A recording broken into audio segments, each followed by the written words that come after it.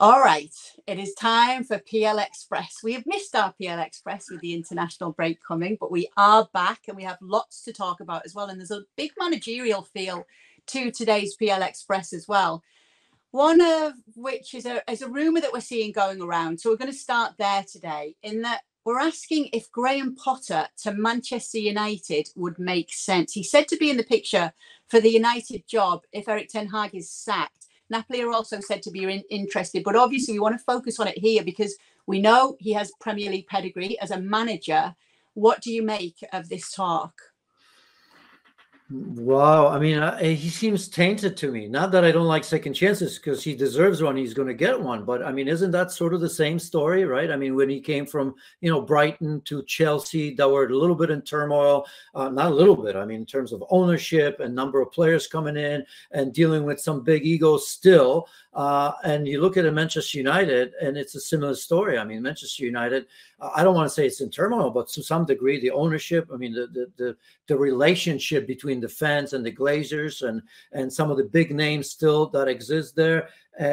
So I just don't know that this is ideal for Graham Potter. Why would you leave Chelsea after that experience, taking some time off, and not think to say, you know what, when I do return, I want to make sure that at the very least I'm going to a team that's very organized, not under tremendous amount of pressure, where the expectations are going to be immediate, even though as a coach, I know that it's not going to be that easy. So I just think logically it doesn't make any sense for both Manchester United and, to be quite honest, for Graham Potter. Okay, it's interesting, yeah, when I saw that, because what would be a good fit for Potter then if he was to come back to the Premier League as a manager, when you're talking about avoiding a club like that, like the Chelseas and the Manchester United? Oh, now you put me on the spot. Never thought about it. It wasn't in the script. Well, I know, because I'm thinking about it as you speak, because I'm thinking, obviously there's no fear at the moment with the Newcastle job, but I'm thinking he'd probably be a good fit at a club like Newcastle. When you're thinking about where he could fit, maybe the Spurs job before Ange Postecoglu got it. Obviously, there's no worries about that. They're like, what's a good place that he would land that would be somewhere where there maybe wouldn't be as much pressure? Yeah, well, there isn't one at the moment, right? I mean, he obviously wants to play a proactive football, and I mean, if there's I have a feeling if there's going to be an opening, it's going to be a building job with less expectations. So the moment you start seeing maybe some teams looking over their shoulder towards relegation, by the way, I keep saying that, he keeps proving me wrong, but I believe, West Ham may be a team where, because, David Moyes, I mean, you look at that, West Ham dropping off, although he's done a tremendous job winning a trophy in Europe last season. I mean, they looked all right, but based on some results, they're kind of dropping in the table. But I think it's a team that's on the up. And I think if West Ham struggle and are at the wrong end of the table again, and if they decide that maybe we need something more expensive, because it's not that I'm against David Moyes, but I think people would agree with me that they're just waiting for that next step, for somebody a little bit younger with brighter ideas, committed to attacking football a little bit more. I could see that in time, that would be a good spot for Potter. Okay, well, we'll keep our eye on it, obviously. The managerial merry-go-round always goes on. Speaking of which, we're also seeing a lot of talk of, if Pep Guardiola is to leave Manchester City, Roberto De Zerbi being the man who would come in and be the perfect fit at Manchester City if Pep were to go. Do you think he actually would be the best fit? I thought we started this rumor a couple of weeks ago. That's the only place for De Zerbi. Start all the rumors in the football world. Yes, right? I thought again this was more of a fact. Look, I mean, it's all about timing.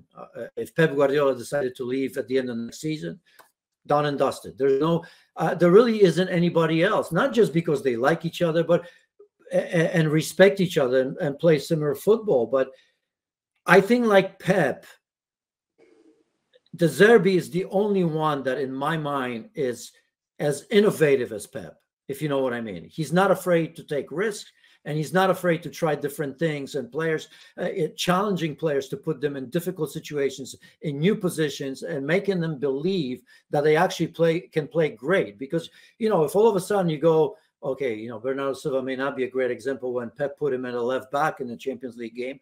But if he continued with that, I am sure Bernardo Silva would have played well, even though initially would say, come on, boss, that's not a place for me. De Zerbi is the same sort of a manager that would, I think, find different ways to have players as individuals and team to go to the next level. So that's why I think these two are being put together, because I can't think of anyone else right now that could come close to Pep Guardiola, because it's going to be a void. It's going to be a same void for Manchester City as Sir Alex Ferguson was for Manchester United, as Arsene Wenger was for Arsenal, and then we can probably think of a couple of different managers around Europe. So it absolutely makes sense, but the timing. Yeah, obviously it is the time. Do you know what else you could add to that list that I feel De Zerbi definitely has? That intensity, and so demanding as well. He feels like that kind of football obsessive that Pep Guardiola is too. And I feel like they're going to need that, because otherwise it might be too much of a drop off, right?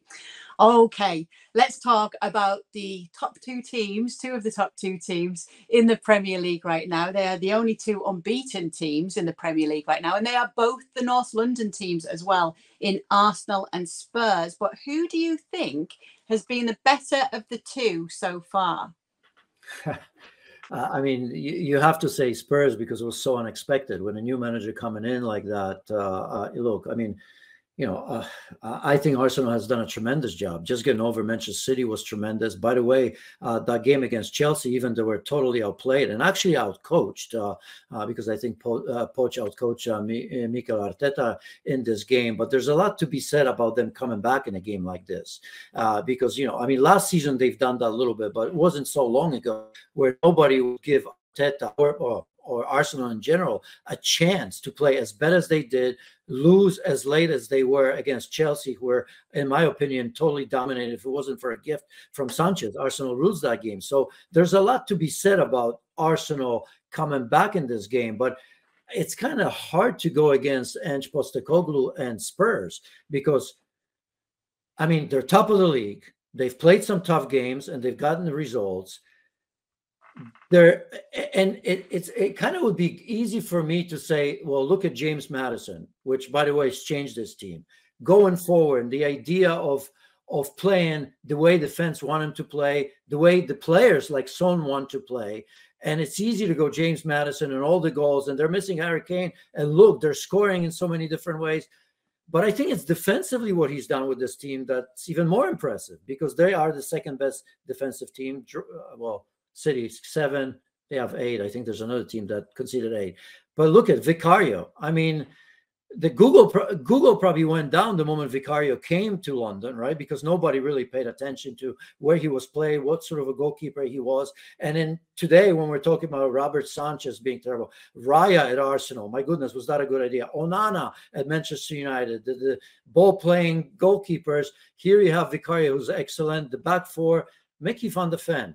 Show me a better center back right now. Top 3 in the Premier League easily, the way he's played so far. I look at Udogie. His upside and his ceiling, where is it right now? Another player that came from a modest side in Serie A that's just playing better and better every game. I think Romero, we don't have to talk much about him because he is world class. But even the young midfield, in Zard, the way he plays, and Bissouma, he was suspended, but obviously has found his feet after a year of being there. So it's hard not to say that it's Spurs at the moment. Now, the difference is going to be staying power. That's what I was going to ask you. Do you think they can keep it up? Well, that's just it. If you ask me that, then I think Arsenal obviously haven't gone through a season where they push Manchester City to a limit right now. What I just said, the way they've dealt with that Chelsea game, where it was maybe the worst Arsenal we've seen in I don't know how long, they found a way, which is very, very important. They're tested. They've gone through all the emotions with Mikel Arteta. When he started, when they finished in 8th place 2 years in a row, when we almost fired Mikel Arteta with everybody else, to kind of finishing 5th, and now last season, and a great start to this season, it has to be said. Longer term, I go with Arsenal. But at the moment, I don't want to take it from... I could easily have made a case for Arsenal, even though Spurs are first. But I don't have the heart to take it away from Spurs. Why? They're top of the league for now a while. Oh, well, we put out a poll actually on ESPNFC. Tens of thousands have voted already on this one to ask who you would rather play under. Would it be Ange Postecoglu or would it be Mikel Arteta? So here are the results so far. 55% of you would rather play under Big Ange, 45% under Arteta. What about you though, Janusz, and why? I mean, look, Ange seems like a great guy, but I think he doesn't suffer fools easily, right? But behind that smile, I mean, there's sternness. It's not easy. So is Mikel Arteta. I think the longevity of that process for Mikel Arteta, and again, I mean, soft spot for Ange for a long time, soft spot for Australians in general. So I think my first instinct was Ange, but I just have a feeling. Just watching Mikel Arteta, seeing what he's taken on for Pep Guardiola, seeing how he's moving this team right now, seeing how he's built a very, very young team on the back of a legend that was Arsene Wenger.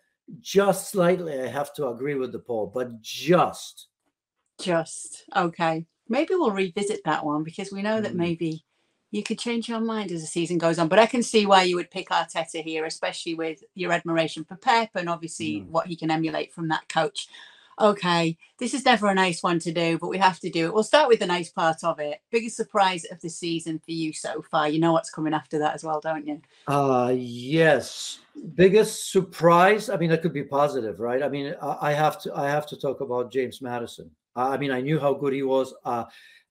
Initially I was shocked where he ended up because I think there was a need for him, saying, Manchester United, even Liverpool. If you watch Liverpool against Everton, I mean, that lack of creativity still exists. I know that Jurgen Klopp loves the, great engine room, and, he's won it without that type of player per se.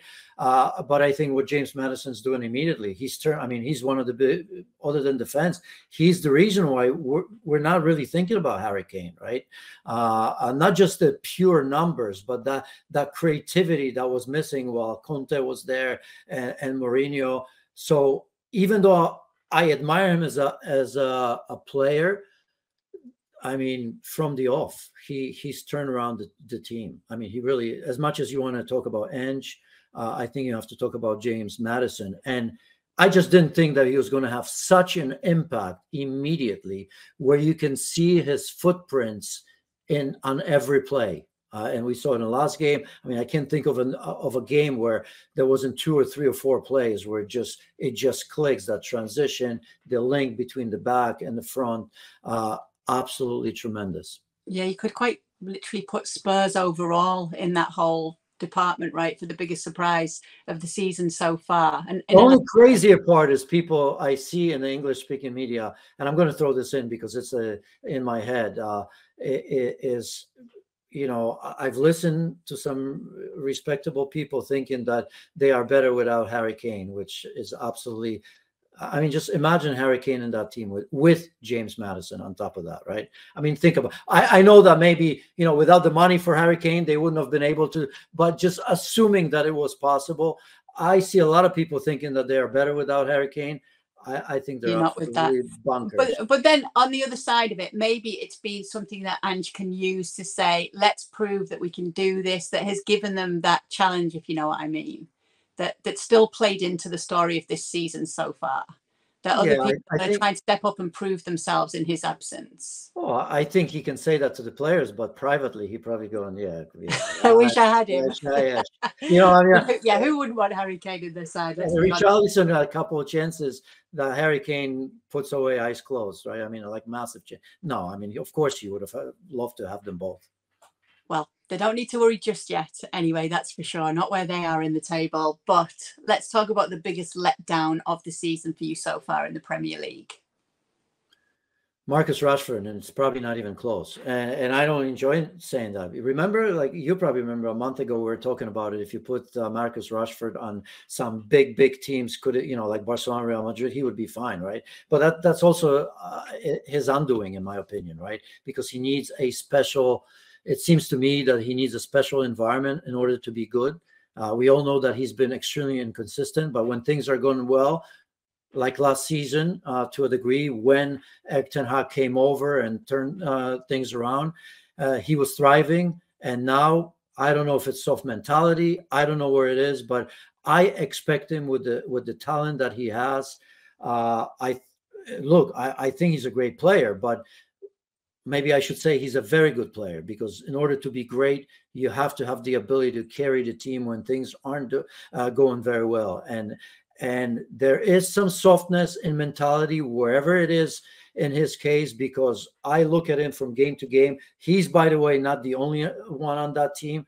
You look at Manchester United, and McTominay leads the team in scoring with 3, and I don't know who's even second. I can't even think of it. Eriksen has 1 goal, and Bruno has 2 goals. I mean, I could have a go at him a little bit, but I think he's doing much better job than Rashford. So Marcus Rashford, incredibly disappointing. And if you do become a product of what's around you, though, I mean, isn't he part of the reason they were doing well last season? Wasn't he leading that, and it wasn't just what was around him?